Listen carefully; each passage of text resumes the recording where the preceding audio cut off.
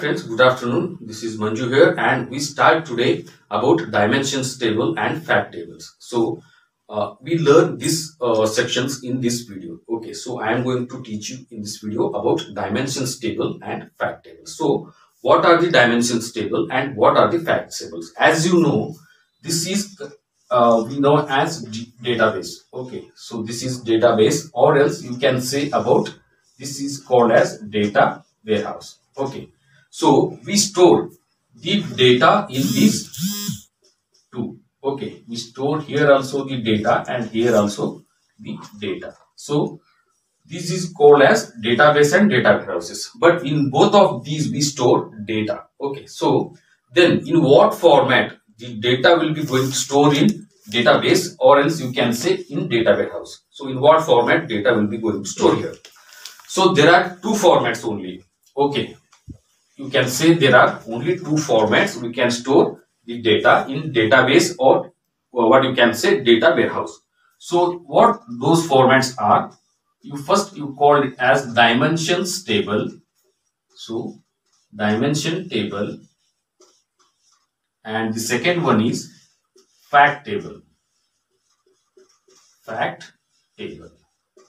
So in these two formats we can store data in database, or else you can say data warehouse. Okay, so then come to dimension table. Okay, what is dimension table now? Okay, what you say about dimension table? What is exactly the dimension table here? So the dimension table data is descriptive format. Okay, what you say? Descriptive format means the data contains in dimension table is description format. Okay, it contains some description about the business. Okay, so description about business. What you say about business? The description data about the business, and it is in textual format.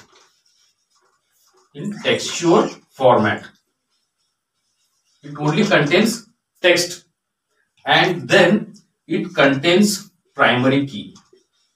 You can say it contains primary key.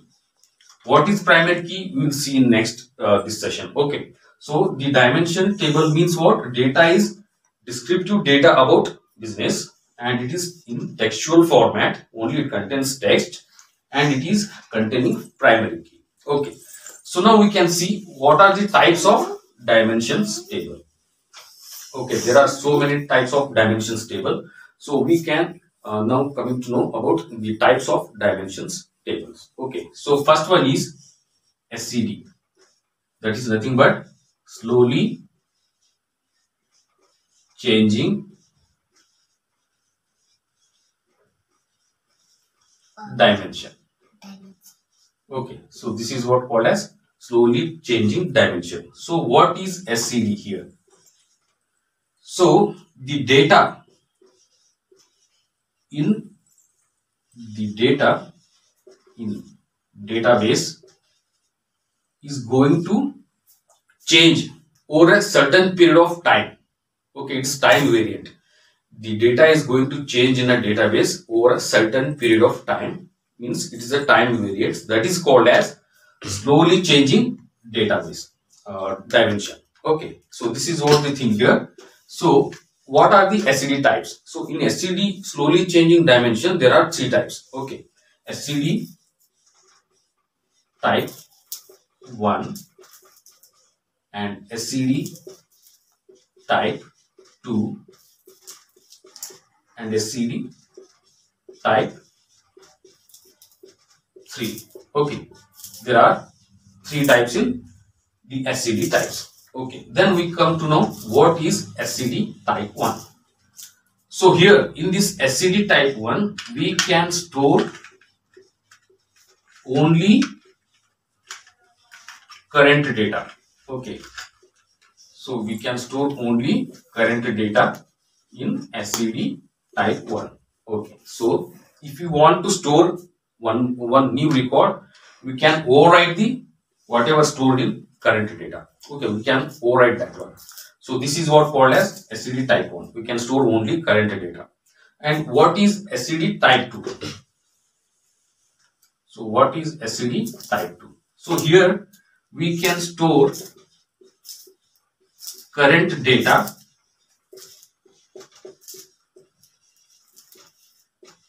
and complete historical data.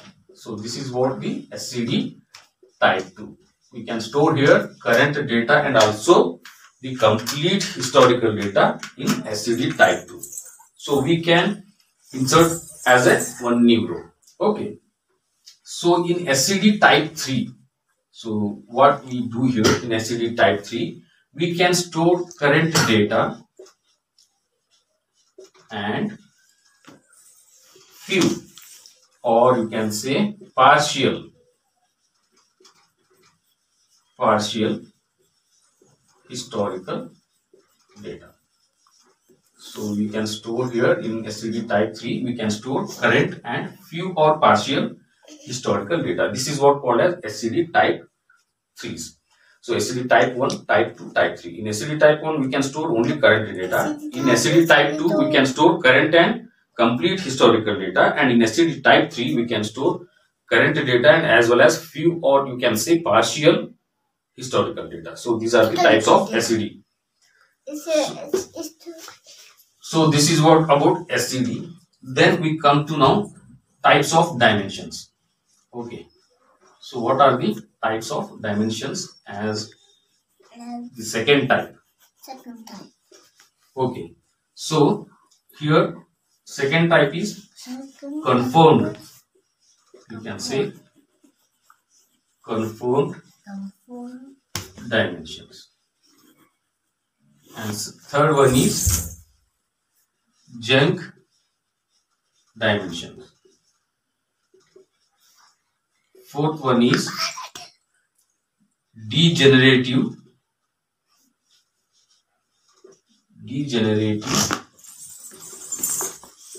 dimension, and fifth one is role play dimension.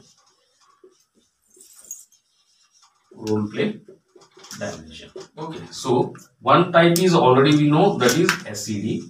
In there we have three types: SCD type 1, type 2, type 3. And here second one is confirmed dimension and junk dimension, degenerative dimension and role play dimension. Okay, so then what is confirmed dimension here? So confirmed dimension is the dimension table. Okay, so you can say the dimension table shared by multiple fact tables.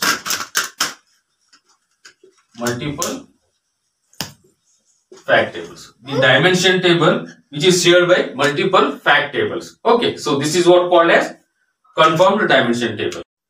Okay, so this is what called as confirmed dimension table, which is dimensions shared by the multiple fact tables. Examples: dim underscore say. Okay, we can say this is as an example. So junk dimension table. So third one is junk dimension table. Here what is called as junk dimension table? This is nothing but unwanted data. Okay, unwanted data attributes.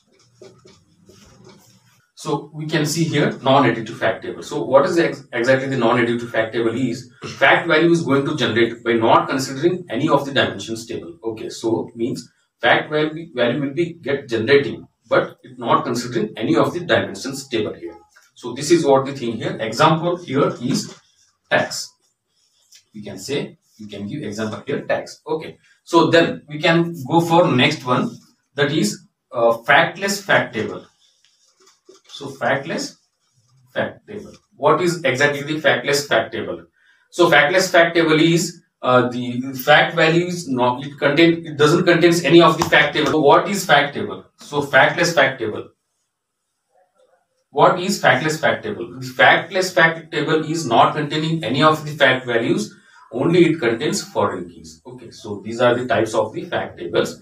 And next we can move to cover on two things, like what is the primary key and what is foreign key. So we can cover here. The primary key is a technical attribute which is used to maintain unique records in database. So for example, you consider one table is here, and these are the columns here, and these are the entities. Okay, you can say entities like ID, name, and last name, and city, and mobile. So we can apply here primary key. So it maintains ID is unique, okay, for all the records. ID is unique. So we can use primary key here to maintain unique records in table. So this is what the primary key function. So it is the combination of not null plus unique. Okay, so this is the combination. Primary key is the combination of not null and unique. What is not null? It's not accepting null values, but it can accept duplicate values. And plus, what is unique? The name itself says it cannot accept duplicate values, but it can accept null values. So the combination of not null and unique is called as primary key, which is used to maintain unique records in database. Okay, so this is what we think. And what is the foreign key here? Foreign key is used to refer the primary key. Okay, so consider if two tables are here, and if you join the two tables, okay, so this is common column here, ID column. By using these two, by establishing the relations between these two columns, we can combine the both of the table records here. So that's why the foreign key is referring primary key here. So this is what about the primary key and foreign key. So in later video, we can I can just inform you about in detail with some example queries also. So if you like this video, kindly like my video, and kindly subscribe to my channel, SQL Master YouTube channel. So I will meet you in the next video with some more videos. Thank you. Bye bye. Okay.